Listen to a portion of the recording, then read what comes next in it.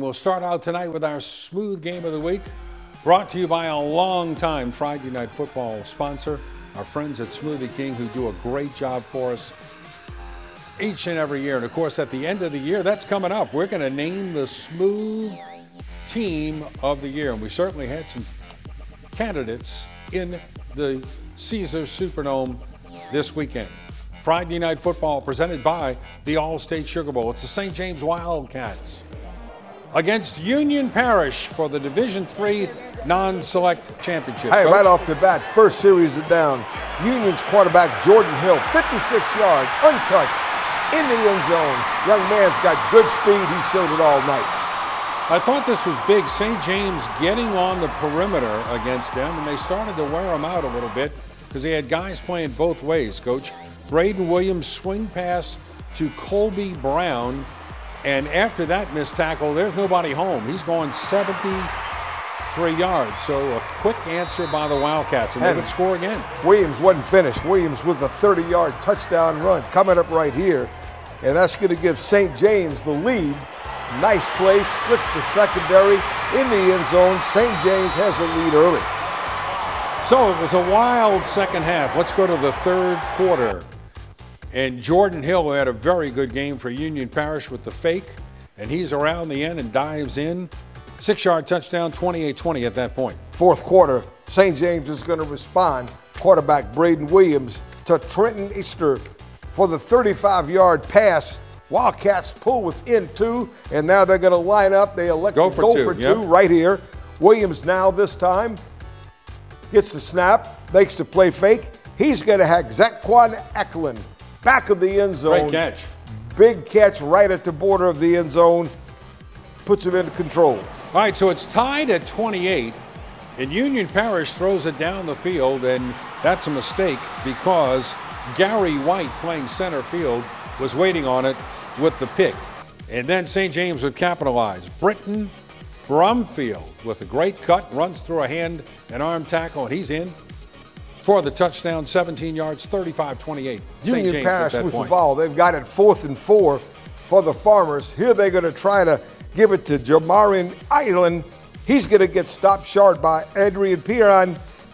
Turnovers on down. St. James, big play for the defense. But then the Farmers did this. About a minute to play, Jordan Hill to Tamario Bilberry. That's a big play, 19 yards to the Wildcat 9. Seconds later, they give it to Island, and they didn't have a lot of time left on the clock, Coach, when they did this, which was a gutsy call. They reviewed it. He got over. It's a touchdown, 35-34. So they elect to go for 2, and they run to the right, Coach, and this thing is wide open, which was a little bit of a surprise here. Great cut by the runner, and he's in for the touchdown, and that is we're going to see the game winner. Yep, St. James is going to try to make a little last-ditch effort here, but Bilberry, who had a nice game offensively, is going to step right in front of this one with the interception coming up, and Union Parish goes on to win it 36-35 after that 2-point conversion.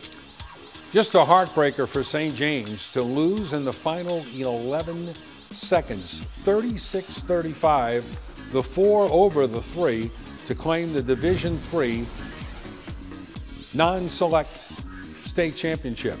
Our Jefferson Parish scores all season long, brought to you by Grunman's. They supply the Senior Bowl with all of their athletic supplies. Grunman, family owned and operated. You can shop where the coaches shop at Grunman's. Here is Jared Paul Joseph. The Division III non-select state championship game ends the same way it begins, with Union Parish dominating St. James with its ground attack. The Farmers rack up 125 rushing yards in the first quarter, and the Wildcats cannot stop the Farmers for the rest of the game. Union Parish finishes with 329 yards on the ground, making up most of its 400-yard offensive output en route to a 1-point win over the Wildcats thanks to a 2-point conversion. I think they took advantage of our alignment sometime. They did a few different things. They based out on the end sometime and wrapped up.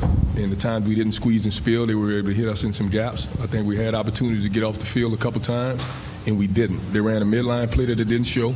But other than that, they were who they were. Just switched up the blocking schemes a little bit. I think we adjusted somewhere, got some stops when needed.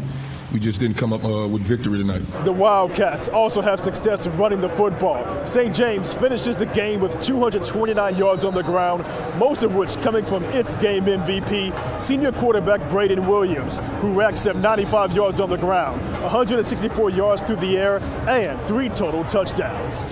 It got the job done, but we fell kind of short. But overall, I feel like as a team, I feel like we played well.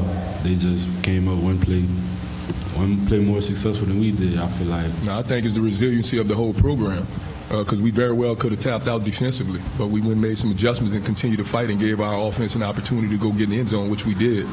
You look at it, we were up to close the game out. Right, we had opportunity to win, but it's opportunities like this. If you don't take advantage of the little things and you get them opportunity back to get the ball, they took advantage of it. Now, of course, St. James wants to get back to the mountaintop and next time walk away with their state championship.